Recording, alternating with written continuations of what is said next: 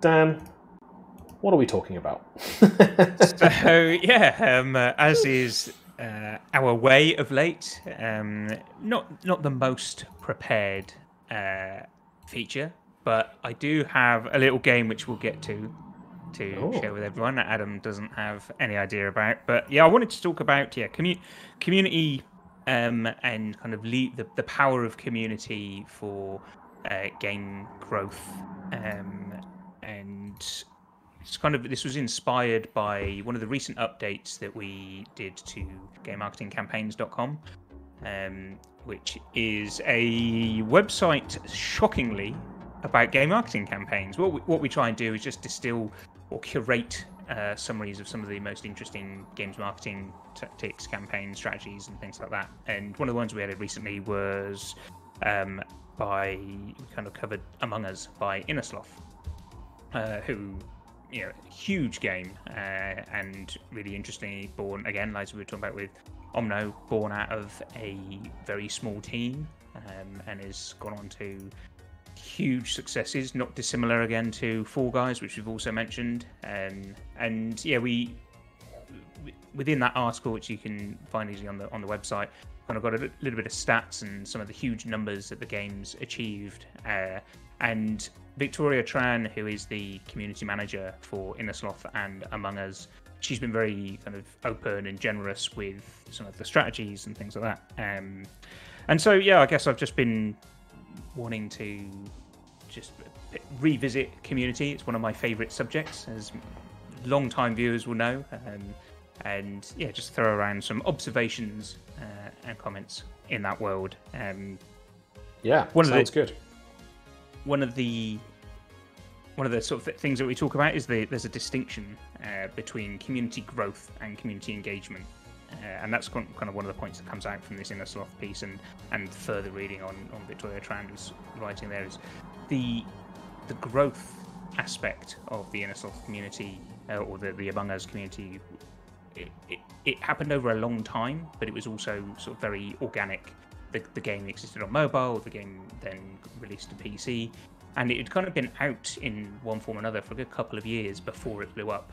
And I think it was sort of engagement by streaming and streaming presence that really rocketed it. And that's interesting from a community engagement perspective, because all of a sudden you're now handling a large community, whereas perhaps before they were working on growing a community through various measures and means. Have you seen much of the Among Us community, either social media or checked out the Discord or any of these things? Yeah, I mean, unfortunately, I read Reddit, so one of the side effects of being on Reddit, especially last year, was that Among Us memes were inescapable. The game had a really strong mimetic quality, like people really took to these little,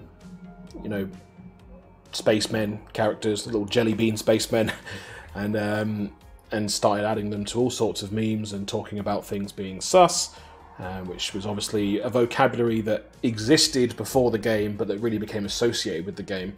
And really entered the kind of lexicon of a whole generation of players, really, in terms of everyone who was playing Among Us. The folks at home can see a little bit of me playing Among Us now in the background. Got some B-roll playing. Look at that. We didn't even plan this, did we? I'm just prepared for everything. Name a game, I'll play you a clip of it, probably. Don't do that, because I have like 5 clips. I've lucked out here. But yeah. I mean, yeah. You mentioned Reddit and memes. That was very much a part of the strategy for Among Us, which was very much about recognizing and amplifying the community activity. So the fan art and memes and just really kind of seeing it, recognizing it, and rebroadcasting it, which helped hugely. One stat that was mentioned that I saw, they didn't actually have a Twitter account to begin with, so they had their presence on Steam, and obviously streamers were picking it up, and I think it was some point in the journey they created their Twitter presence, and they grew to 1 million followers in a month, which is this kind of, I guess, a different challenge to what many games are faced, which is trying to grow from zero. They obviously weren't starting from zero in that space, but it was also testament to how well they handled and managed that. And to kind of follow on from that, they then launched a TikTok account a couple of years later, or a while later, and they got to 1 million in 19 days on TikTok. So really impressive kind of moving of audiences, which is another consideration in kind of community management is, do you want all your eggs in one basket? And we often talk about different platforms, different channels as different audiences, and often it's not. You very much can move an audience between one platform to another, and I'd say that's kind of once you reach a certain there's a tipping point where you don't want to spread your attention too thin. You want to be focusing on growing your audience in your preferred channel, or sort of keep focused. But at a point, I think there's a very sensible reason to create these other channels and try and migrate your audience from one to the other. Not move them, but actually have them in both, because we know the internet is a fickle place, and what is popular today might not be popular tomorrow. And if you've got your audience contained in several buckets, then you get to keep those conversations going regardless of the ebbs and flows of the internet. And you will also, we call uplift, you will generate more audience by having that presence. So discussing kind of growth versus engagement, I definitely think like growing an audience is absolutely one of the hardest jobs in games. I've said it before. If particularly for a small studio or a brand new IP, starting out from scratch is one of the most difficult jobs to have to do. And somebody who's really good at that are the folks at No More Robots. Particularly going back to their early, I think Descenders was one of the first games they did, and Mike Rose, who runs No More Robots, which is a small indie publisher, one of their first titles, Descenders, and I can remember reading a thread. I couldn't find it, but I remember reading a thread at the time where he basically said, when we announced, I sat on social and I replied to every single person that messaged on any channel, and it was just putting in the legwork, doing the hours, doing the reps, and it worked. They built their audience, they grew their community, and actually it wasn't a case of, we put something out there and the audience appeared. That was real hard work that's gone into it, and I think that is admirable, and people need to be aware that that's kind of what you've got to do, and often it can take a long time as well. Yeah. So what's interesting with both of them is their use of Discord, which I think we've mentioned before as well, but they've heavily relied on Discord, and they've used Discord to sort of graduate from this growth phase to this engagement phase, and they've actually made a game or an additional experience out of the presence on Discord, which is a big thing, and we've talked about it before, but really the beauty of that is you have now captured your audience. You aren't on perhaps the more broadcast type channels, you're putting messaging out there and you're waiting for people to consume it. In Discord, they are a member of your Discord. They are a member of your channel, your server, and you can you get an extra layer of engagement when you've got that. And if you've got an active community there, it's really appealing to people who sort of brush by and see it. If there's conversation going on, if there's fun and games happening, that's a really sticky approach to community. So this led to my curiosity about community growth, and I went down a rabbit hole, and I was looking at Twitter, and I was looking at different size accounts, and I inadvertently stumbled across a game of The Price is Right. Is it Price is Right? Maybe the higher or lower. Higher or lower, yeah. And I was curious about, okay, there's kind of an explosive growth moment, and then there's maintaining and continuing your audience. So I was just curious and looking at a few accounts, and what I thought we could do is take a look at some accounts, and you can see whether their growth velocity is higher or lower than the previous one that we talk about. Okay, I'm ready to play.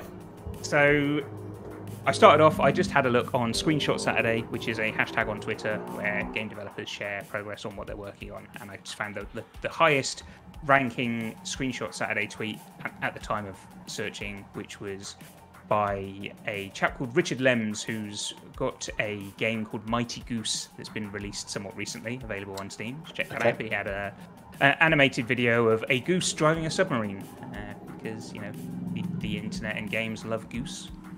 Yeah, I think I've seen this one. So that's our starting point. And Richard Lems, R.I. Lem Twit on Twitter, has a healthy 13,581 followers at the time of checking this, which was earlier today. So over the past 2 weeks, I'm using a tool called Social Blade, which tells you over the past 2 weeks what their follower growth is. And I'll give you this one for free. Over the past 30 days, daily average increase in followers is +7. Okay. So that's sort of somewhat impacted by this recent successful Screenshot Saturday tweet and a healthy foundation of 13,000. So I was then, okay, what's maybe kind of in a similar realm? Well, I'm aware of a game that's hit Game Pass, been released and hit Game Pass recently, Sable. Yes. You familiar with the game? I'm familiar with Sable. We've actually featured Sable on the show before. We played the demo. Right, yes. So Sable was released recently, released on Game Pass, and so an interesting point of discussion as well. This is a personal account like the previous one, Richard Lems. This is Gregorius Kypriotis. Apologies for absolutely murdering his name there. Shedworks Greg on Twitter. Should have just gone with that. Let's just call him Greg from Shedworks. Greg from Shedworks. So they've opted for personal accounts. Or I think they've got a Shedworks team account. It's just a two-man band. It's Greg and Dan from Shedworks. But he has 58,000 followers. So over the past 2 weeks, would you envisage that his daily follower growth is more or less than +7 daily average? I'm going to say higher. You're going to say higher. Shedworks Greg's average follower growth over the past 2 weeks +51. Whey! So on average, his account is growing by 51 followers per day, which is quite a healthy increase, I would say. But obviously, that's definitely accelerated by the recent release of Sable. Yes. By all accounts, a great game that people should check out if they like introspective and unusual titles. Yeah, definitely very visually different and stunning.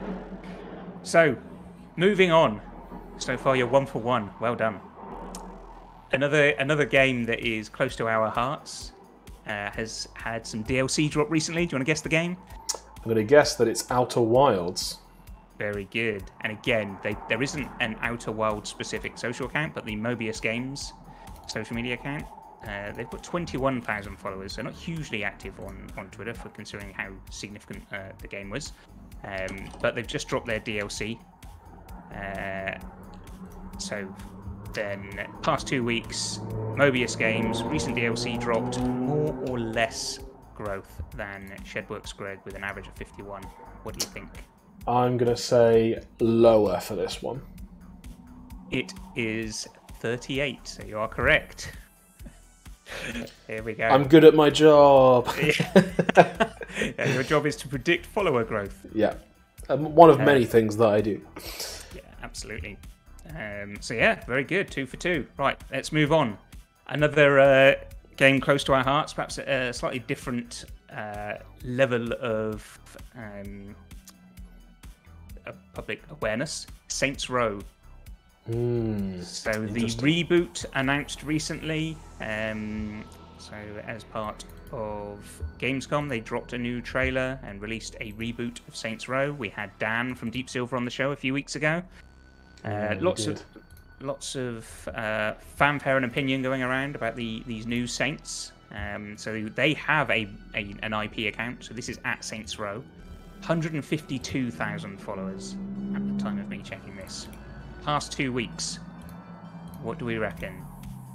Higher or lower than the +38 from Mobius?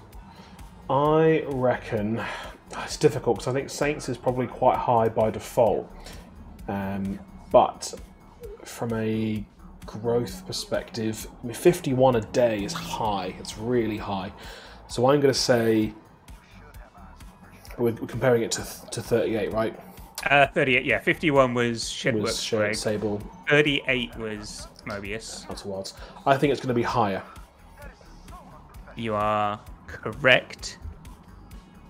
we've got Saints Row with an average daily growth rate of 266 followers per day. So they are really, really rocketing at the moment. That's big. So now we're up in the upper echelons of big brands. I thought, well, what's one of the biggest brands I can think of? And I fell on Call of Duty. 4.3 million followers. And yeah, obviously an absolute monster of a brand there. So that compared to Saints Row, 266, Call of Duty daily follower growth. What do we think? Higher or lower? It's tricky because, I mean, their following is going to be massive, but I also expect that. I can hear you clicking. Are you cheating? No, I'm not cheating. I'm changing the background video for the folks at home so they can see the games we're talking about. Right. Yep. I'll allow it. I'm actually messing it up massively. Apologies to the folks at home for all the weird transitions. I think Call of Duty is going to be really naturally high, and it's probably always high. So you're going higher? I'm going to say lower, but I don't feel good about it. Final answer? Yeah, go on. I've got to get one wrong at some point. You have not got one.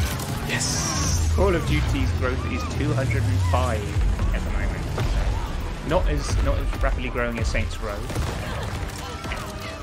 Yeah, much bigger account, but yeah, lower growth. Checking. Right, so another hugely popular game, but going back into smaller, more in the indie sphere. But another favourite of ours, Hades. Again, they don't have a Hades account. Supergiant Games, this is at Supergiant Games. 319 followers. Past 2 weeks, daily average follower growth. Higher or lower? I mean, I love Hades. I think it's one of the best games to come out in the last few years. But there can be no way, surely, that is punching above Call of Duty on Twitter at any point. So I think I'm going to have to say that Hades is going to be lower. Yen, you're correct. You're going through the board. They're still impressive. 140 daily follower increase for Hades. They've recently launched on Xbox. They've had a new physical release recently, I think, as well. So there are things in their favour, and it's a fantastic game. But really good game. They've picked up all the awards and a well-deserved, sort of steady follower growth. But yeah, still not to that of Call of Duty, but equally kind of says how impressive the Saints growth at the moment is. So yeah, 140 for Supergiant Games at the moment. Okay, keeping it thematic and close to our hearts. Good friend Sean Murray, No Man's Sky. Always a hot topic.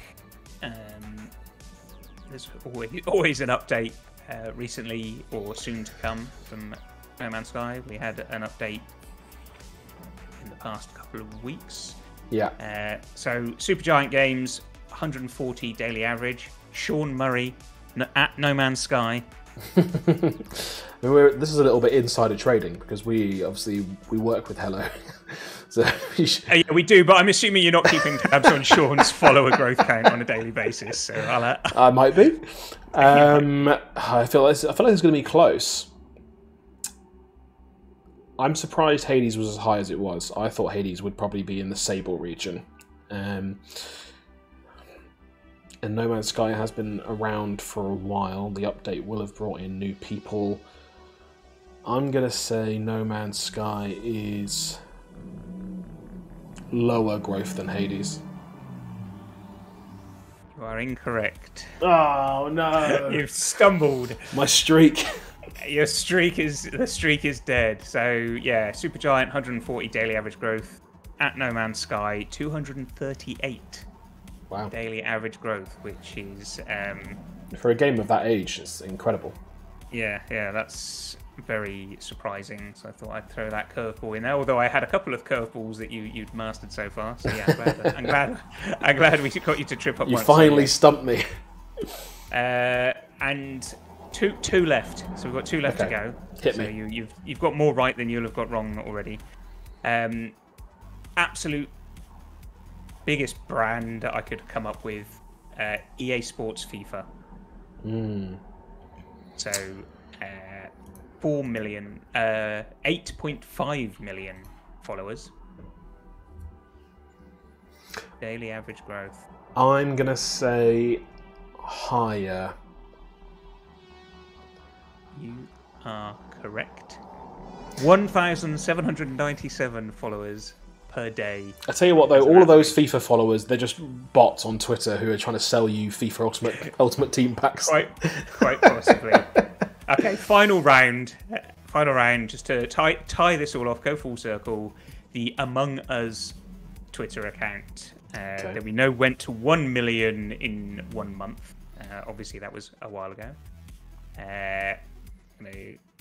See what do you think compared to FIFA, which is 1,797? I can't imagine anything. I mean, I feel like that FIFA number's got to be, if not the highest, one of the absolute highest in the business right now. So I'm going to have to say lower. Okay, you are correct.